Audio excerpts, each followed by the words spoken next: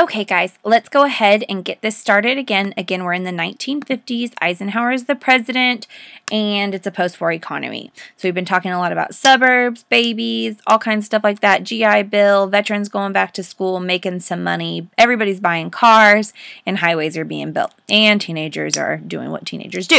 So the next thing we need to really kind of talk about is consensus and conformity, organized labor. This is going to be kind of a little bit of out of the blue, but we do need to talk about the fact that after World War II, labor unions actually increase, not only in power, but they also start to strike more often because they don't have to worry about striking and hurting the war. So labor unions are going to come full circle. In fact, it was after VJ Day, you know, the victory over Japan, their strikes were tending to run longer. And so what Eisenhower and Congress are going to be faced with is the fact that if people strike, it's going to upset the economy, and that's not going to be good. So these two senators, Taft and Hartley, go ahead and get their names down. Make sure you get their names down. Circle it. They are going to sponsor a bill that's going to become known as the Taft-Hartley Act, also technically known as the Labor Management Relations Act of 47. But to do this, okay, they actually have to get by Truman. And remember, Truman's deal for the American people is supposed to be the fair deal, and he actually wants to empower workers. So actually, Truman actually vetoes this Taft-Hartley Act, but they override his veto, another instance of checks and balances. And basically what the Taft-Hartley Act of the 1940s does is and I want you to write this out beside the slide. Get ready to write, get ready to write. It amends FDR's Wagner Act. Remember that Wagner Act of the 1930s and 40s, in which basically it kind of is limiting the power of business and allowing people to collectively bargain and stuff like that. Well, what this does is it basically amends that Wagner Act, and it makes it a little bit harder for labor unions to strike. It basically merges the two biggest unions. Well, it happens because of this. The AFL, American Federation of Labor, remember Samuel Gompers, and the CIO were doing really, really well. In 1955, they are going to merge, and now, even to this day, it's known as the AFL-CIO. So with this, blue-collar workers that had been enjoying middle-class incomes were starting to strike. The goal was to preserve and extend compensation and to make sure that things were going okay. I'm going to be really honest with you. It basically limits labor unions' ability to strike, which the labor is not going to like, but the management is going to love. So it's just one thing in the 1950s that kind of you need to know about. Now, there is another thing in the 1950s you need to know about. Everybody's living in the suburbs. What do they do on Sunday? They go to church. Okay, so with the 1950s, again, kind of like in the 1920s, religion is going to become a very hot topic. Mostly in the 1950s, everybody wanted to be religious. Remember, after you lived through war, you have to find Jesus, okay? You have seen some awful things. And so a lot of people in the 1950s start going to church every single Sunday. Organized religion expands dramatically after World War II. Church and synagogue memberships reached its highest level in U.S. history. Kind of interesting to see right here. In 1940, 60 million. By 1960, you have well, it pretty much doubled. About 120 million. Thousands of new churches and synagogues built in the where? Read it out loud. Did you read it? Suburbs. Why? Because it's another means of socialization in the 1950s. And I do not get me wrong. I am a churchgoer myself. But you have to think about it. Sometimes in the 1950s, this becomes an aspect of socialization. You go to church to see people as well. In the suburbs, everybody's worried about, oh, what kind of car do they have? Or the little girls are like, oh, she has a new washing machine. I need a new washing machine. So with that, the idea of going to church is another aspect of conformity sometimes in the 1950s. And there is a guy that pops up you need to know about. Make sure you know his name. I am going to test you on it. He's actually going to become so unbelievably famous. His name is Billy Graham. He's going to touch the lives of so many people. And it's in the 1950s that he becomes basically, and you can notice this right here, God's ambassador is what it's called right here. He literally becomes one of the most influential people in the 1950s that is going to help spread religion. Now, with that, one last thing before we get to civil rights, progress through science of the 1950s. pause this and get it down. Now, with this, I went ahead and added science and technology. The first thing you're writing down is in 1951, IBM creates a computer. And there is a picture of it on the slide. That man is standing next to one computer. Unbelievable, isn't it? Computers used to fill up a room. Now we have them in our pockets because, let's be honest, our iPhones, our Galaxies, they're all computers. There is more computing power in your small little smartphone than there was on the first basic NASA mission to the moon. Okay? That in and of itself is unbelievable technology. 1952, the first hydrogen bomb is tested. 1953, DNA structure is discovered. Here's one I need you to star. Huge, massive, important. In fact, I think you already wrote it down. Okay, 1954, the polio vaccine is tested. You need to know the inventor of this vaccine, Jonas Salk. Now, why do you think he has a vaccine for polio first? What famous person had polio? FDR. Well, in 1954, this is one of the very first vaccines that gets tested, and it shows not only our progress through technology, through science, but also through medicine. In 1957, you have your first commercial U.S.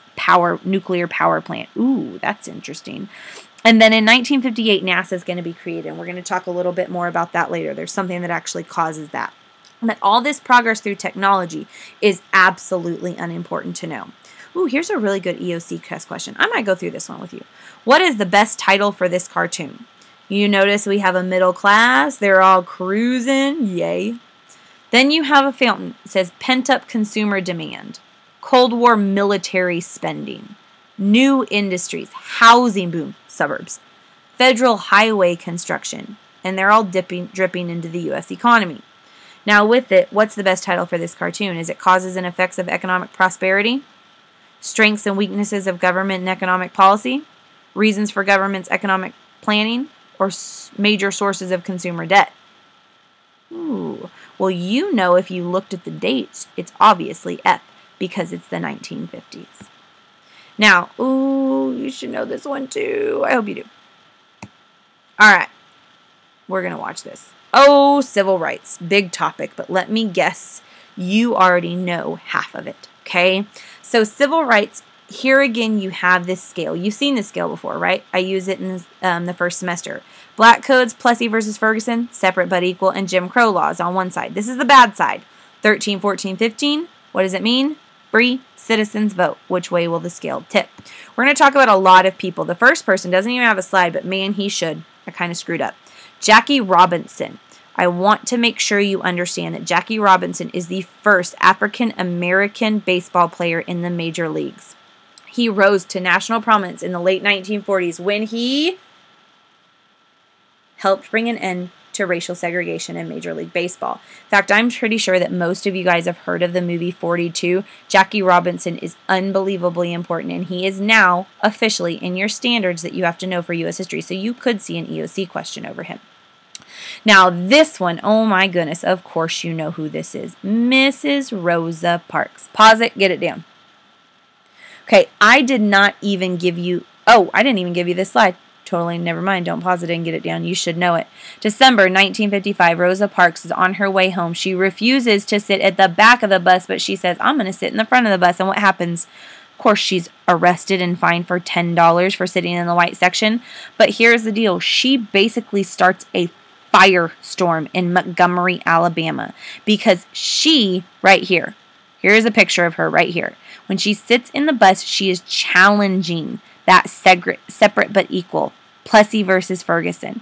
And with that, actually, a lot of people think that, oh, she's just hurting and her feet were tired and she was a little poor seamstress. No, she was doing it on purpose because she was told to by Martin Luther King Jr. and some of the other leaders. Now, this is the one you got to pause and get down. Now, the Montgomery bus boycott. You guys know what a boycott is. In fact, circle that word boycott. I'm going to check this. This might be something I check. Boycott. What does it mean if I boycott something? I refuse to basically take part in it. Buy it, sell it, etc. Use it, whatever. Now, the boycotts we've talked about is when we boycotted British tea, that kind of stuff like that. But the Montgomery bus boycott is when the African Americans in the city of Montgomery, Alabama, are going to refuse to use the Montgomery buses. On December 5th, when they stopped using the buses through the rain, the African Americans began to boycott the buses. They were led by, oh, here they are, Martin Luther King Jr., he's finally here, and Rosa Parks. 40,000 black commuters walked to work, some as far as 20 miles, to get around using the buses because they wanted to boycott the buses because they made them sit in the back. They said, if we're paying the same fare, we should be able to sit where we want. And they're absolutely right. The boycott lasts, oh my gosh almighty, 382 days, which means for over a year, almost 70% of the buses were empty, because that's normally who rode the buses as African Americans, because the whites had cars. So the bus company literally almost goes bankrupt before they say, okay, fine, you can sit where they want. Why was the Montgomery bus boycott so effective? It's easy. What's the easiest way to piss somebody off? Mess with their money. The bus company's finances struggled, and until that is exactly what you call an effective boycott. Until that law was called, the segregations for the buses was finally lifted. This is the very first step, and there's Martin Luther King Jr., in starting to take on civil rights. And I love how they did it. They did not get in anybody's faces. They did not break the law. They just said, you're not going to treat us as equals. We're not going to give you our money. And it worked beautifully. Now let's start talking about him, Martin Luther King Jr. Oh my goodness. I need you to pause this and get down the definition of civil disobedience or passive resistance.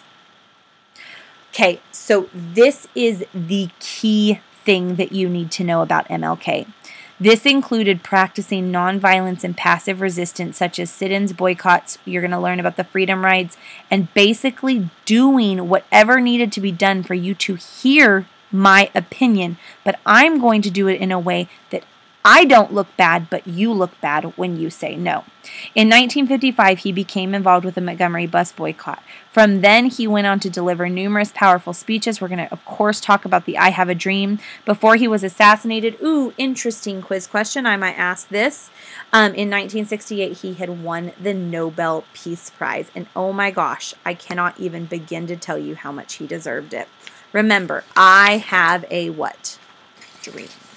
Now, civil rights in and of itself. I'm going to go ahead and get this down, but I have got to talk a lot about this, so it might bleed over into the next video. The very first thing we need to talk about is the law of the land had been Plessy versus Ferguson. Yes, separate but equal. We are going to have a court case that comes up in the 1950s. And I'll be honest with you, there are two that come up in the 1940s that challenge it. It's just this one gets the ink in the textbooks. Okay, the civil rights case of Brown versus Board of Education, Topeka, Kansas. What ends up happening in the 1950s is there is a little girl, okay, African-American girl, and their family name is Brown, and she is told she has to go to a black school that is about 7 miles away from her house, when there is a perfectly good white school just a mile away from her house that she has to pass to get to the black school, which, by the way, has basically no books, lights, or anything like that. Her father files suit against the Board of Education. That's where we get Brown versus Board of Education, Topeka, Kansas. And he said, this is not fair. I don't care if it says it's equal. It isn't equal, and I want answers. In 1954, the Supreme Court overturned Plessy versus Ferguson and the separate but equal doctrine because this family, led by the way, the famous lawyer who won this case, he's going to become the very first African-American justice. Are you ready to write his name down? Thurgood Marshall. Because of the NAACPs, that's a Dubois, remember the NAACP? Thurgood Marshall and the case of Brown versus Board of Education, states were ordered to integrate their schools.